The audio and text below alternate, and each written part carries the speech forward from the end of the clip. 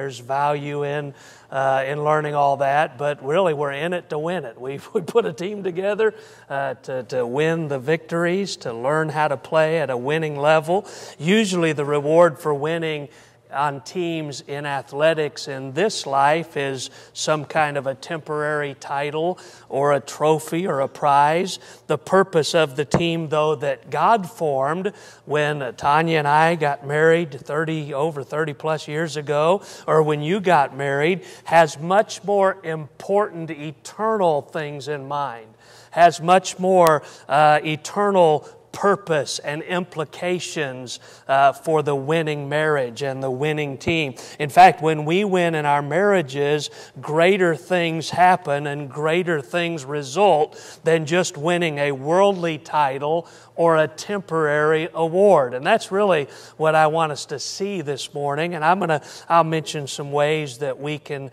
have that winning team. But the first thing I want us to see is that when we win in our marriages, next generations, future generations benefit. This is just not a temporary thing.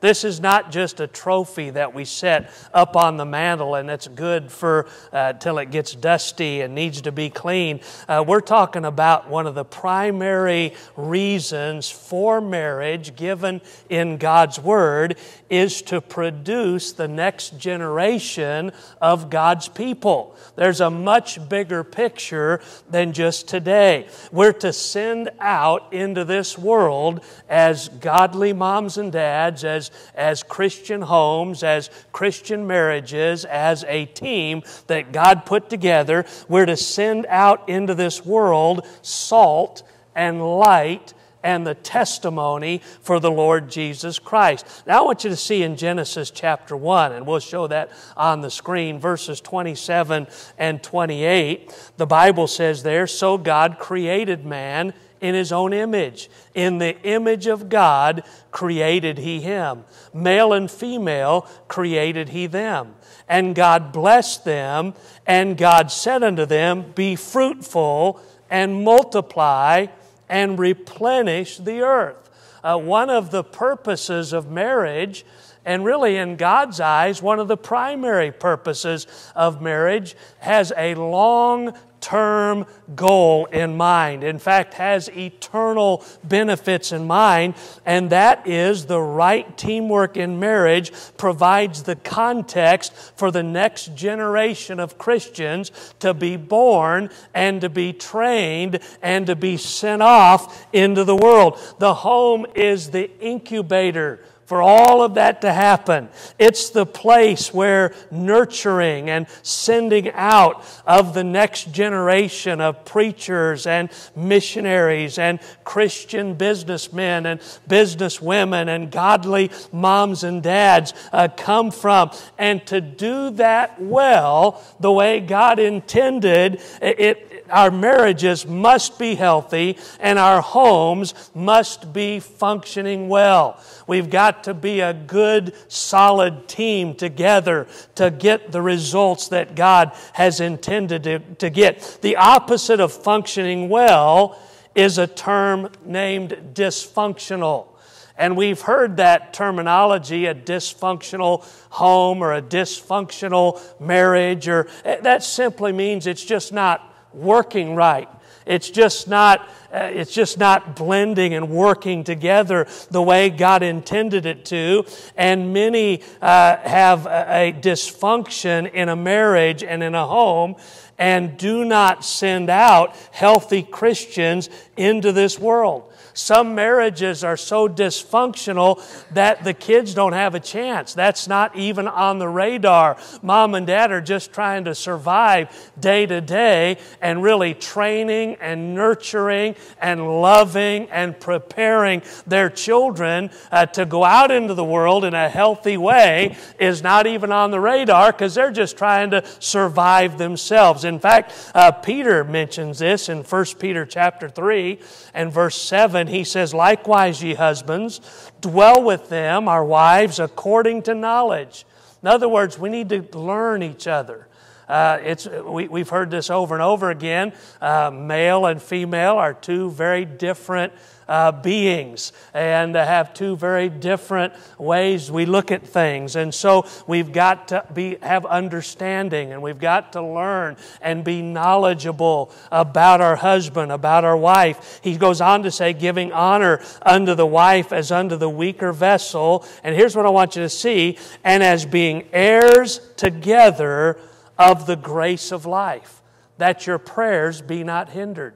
By the way, don't gloss over that very last phrase, that your prayers be not hindered. Did you understand that if your marriage is not right, if a husband and wife are not right in their relationship together, that it hinders both of our prayers? We can't get our prayers answered the way we need to if there is a wedge or if something's not right in the marital relationship. And so that ought to encourage us to make sure we have that thing right. Now, what I want you to see, though, he says, as being heirs together of the grace of God. And here's what I want us to see. Our marriages must be right because of what is at stake, and that's the next generation.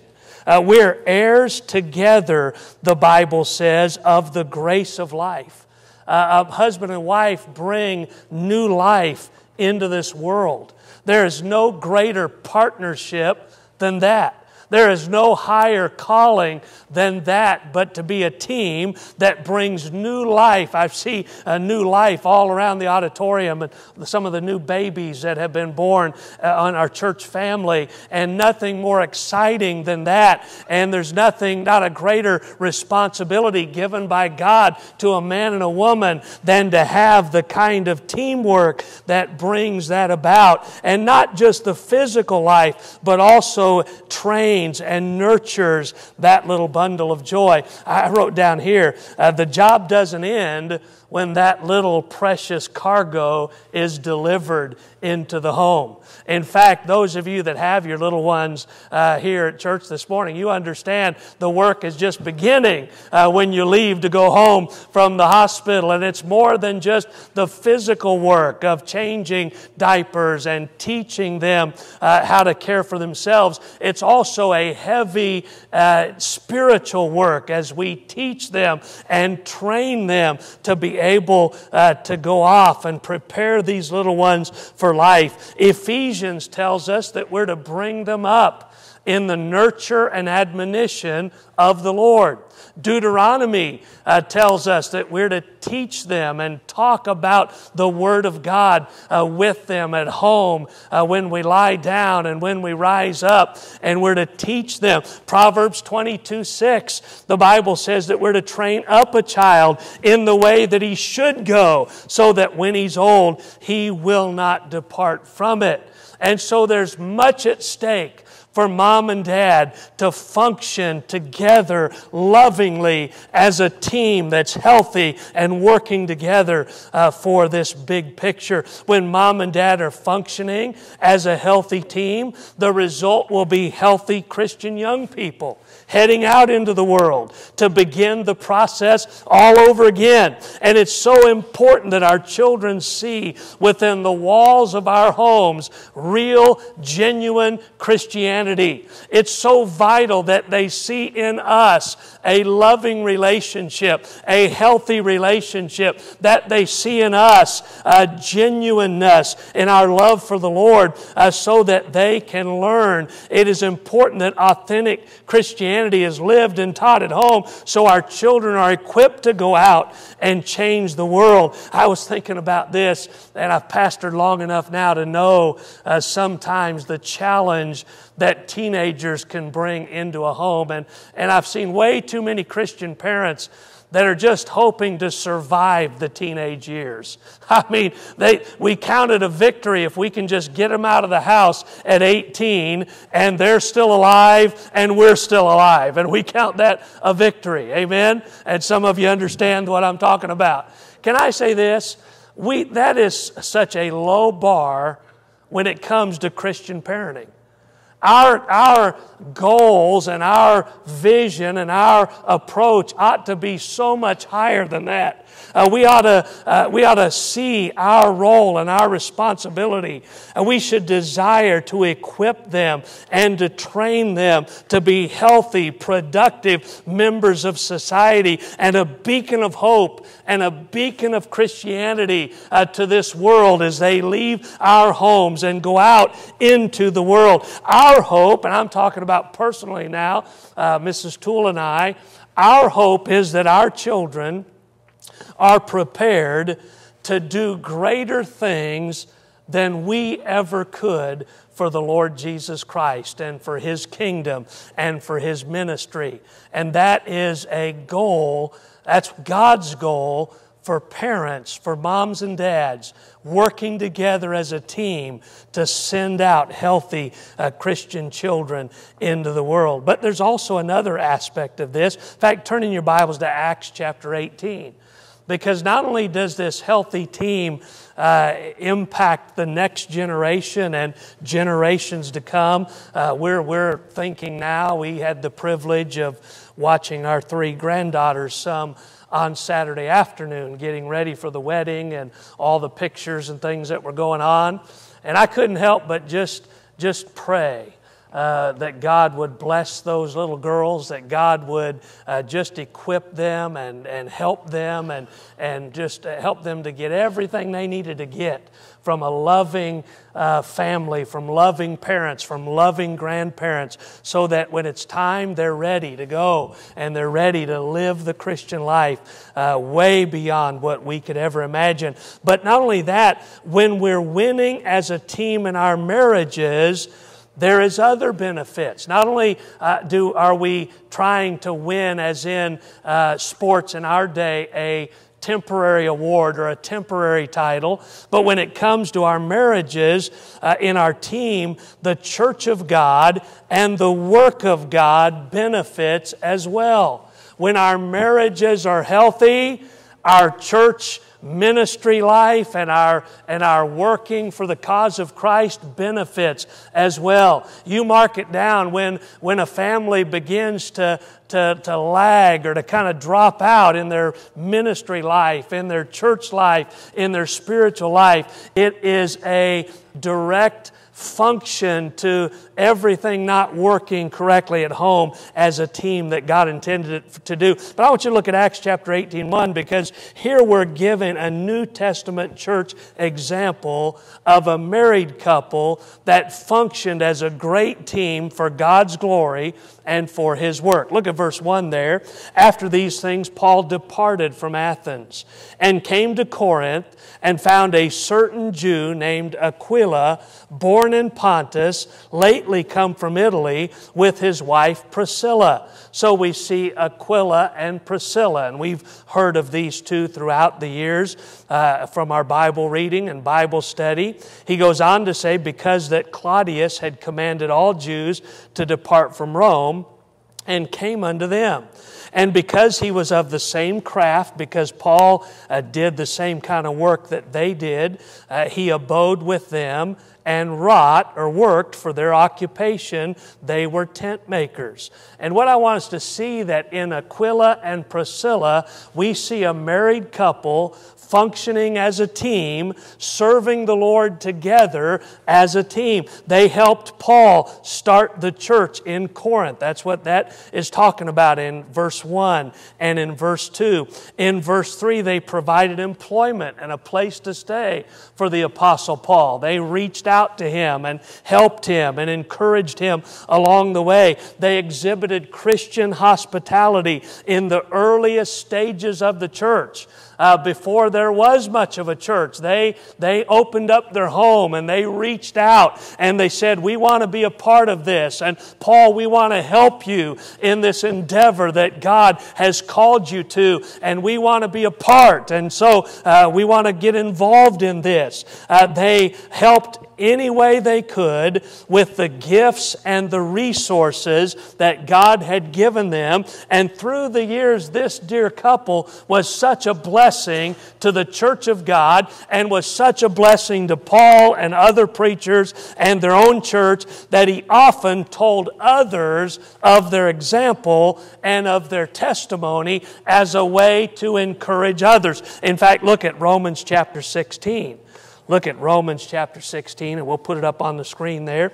He said in verse 3, "Greet Priscilla and Aquila, my helpers in Christ Jesus, who have for my life laid down their own necks, unto whom not only I give thanks, but also all the churches of the Gentiles. Likewise, greet the church that is in their house." And we won't read the rest of that for time. But Paul said to these folks, he said, they are my helpers in Christ Jesus. He said, for years now, they have helped the work of God move forward. They have helped churches get established. They have helped me personally in ministry. They've been a help to others. In verse 4, Paul said, not only do I owe them a great debt of gratitude, but he said also all the other churches of the Gentiles owe them a debt of gratitude, because without this dear couple, is what Paul was saying, without this dear couple, none of this would be possible, talking about all of the churches, all of the outreach to the Gentiles of the day and of the land. And even in verse 5, they were starting a brand new church at this time in their life, in their own house, and what a testimony of a highly functioning marriage and a team, a husband and wife who worked as a team for the glory of God and were being used of God in a great way. You know, so often we hear in our day, in our contemporary day, we read about a couple like Priscilla and Aquila and we say, yeah, but it's just a different day. I mean, you just don't understand. It's a different day. I've heard this often, that in our day, you have to choose between having a healthy marriage and a healthy home or serving the Lord, because you can't do both successfully. Well, I want to say that's God's plan for us to do both successfully. That's part of God's plan. And we see it's possible in God's Word. By the way, that's just not Bible teaching. In fact, that's oftentimes man's rationale, and it's usually, I'm not going to overstate this, but oftentimes promoted by people who have experienced failure in the home or in ministry or even oftentimes in both places. And so God created an ordained marriage and the home, and He wants us to be successful in it. He wants us to be a winning team in it, because next generations benefit. He also ordained and created the local church. Hey, the church is God's idea. The church is God's plan. It's not something man came up with. Now, man has a tendency to kind of pervert things and take it in ways that God never intended. But God created the local church, and His plan is for marriages to be healthy and functioning well as a team, so that we in turn can serve in the context of our local church. And in Priscilla and Aquila, we see that's exactly what they did. Look at one more place. Look at 1 Corinthians 16 and look at verse number 19. The Bible says, the churches of Asia salute you. He said, Aquila and Priscilla salute you much in the Lord. If you remember, he's writing to the Corinthian church. That's where they started that church there. Aquila and Priscilla then would kind of move as the Lord led them. They really became church planters. And look what he said, with the church that is in their house. And so once again, I don't know how many, I didn't take the time to really study out how many churches Aquila and Priscilla were responsible in starting. But what an example of a husband and wife who had a good relationship together and understood that God intends for us to make an impact in this world through local church ministry. Now, I want to encourage each of us this morning to build our lives and our families around the Lord, the work of God, and His local church. I mentioned earlier some of the hallmarks, some of the characteristics of healthy teams. And I mentioned things like highly functioning teams have certain things in common. And we've all heard the saying that there's no I in team. And spell it out, T-E-A-M, there's no I. I is the individual, but healthy teams are more concerned about the big picture, about the team functioning well together. And in a marriage, that we see that all the time, where one partner or the other kind of has their own agenda and has their own ideas and is very selfish in the way that they approach life and marriage. And that's not the winning formula for a team. Someone said on a healthy team, the name on the front of the jersey is more important than the name on the back of the jersey. And what he's talking about there is usually the name on the front of the jersey is the name of the team. And the name on the back of the jersey is the name of the individual player.